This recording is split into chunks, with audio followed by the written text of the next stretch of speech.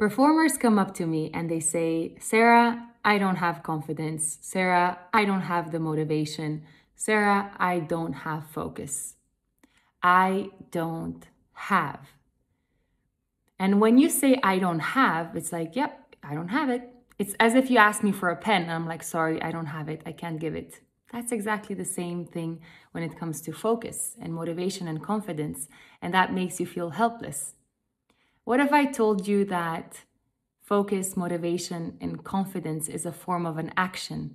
It's something that you do. What does that mean? Focus can be trained. Motivation is something that is planned out. And confidence is something you build. It's an action. Every single day, different behaviors, attitudes, and exercises. And once you train it, then you can have it.